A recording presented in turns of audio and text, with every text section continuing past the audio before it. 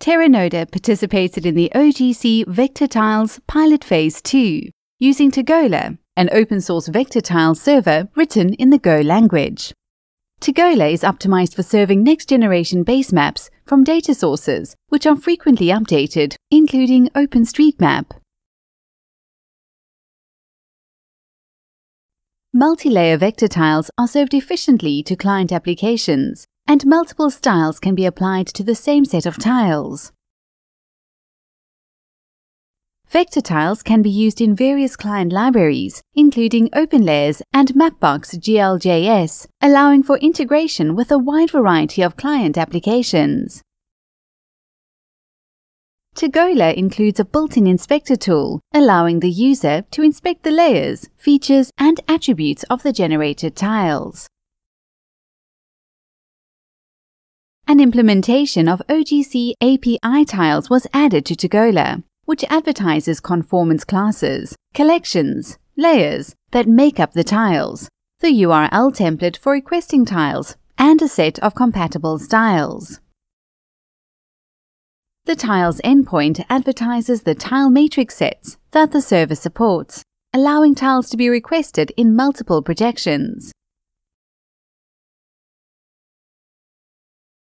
The described by or metadata link provides a tile JSON document describing the tiles, including the layers contained in the tiles and their attributes. Using the GeoSolutions Map Store client, the user can add individual collections or layers to the map. Here we add 3 layers: transport lines, a temporal dataset from armed conflict location, and event data project and land use areas. Once the layers have been added to the client, the user can perform a set of filter operations on the individual layers based on their attributes or using geometric operations. Here, a rectangle is used to filter for features outside, disjoint, and then inside, within the specified bounding box.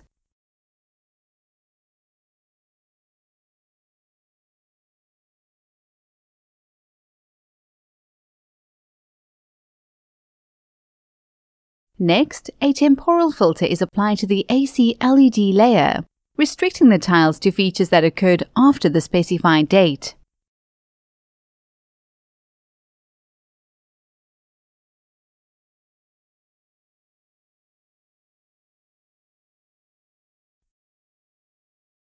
Each of the servers was tested using Fresco, an open-source map style editor that Terranodo maintains. Here, the SEO service is added to Fresco via its tile.json metadata endpoint. An auto-generated style is applied to the layers, and the user can modify the style in the client.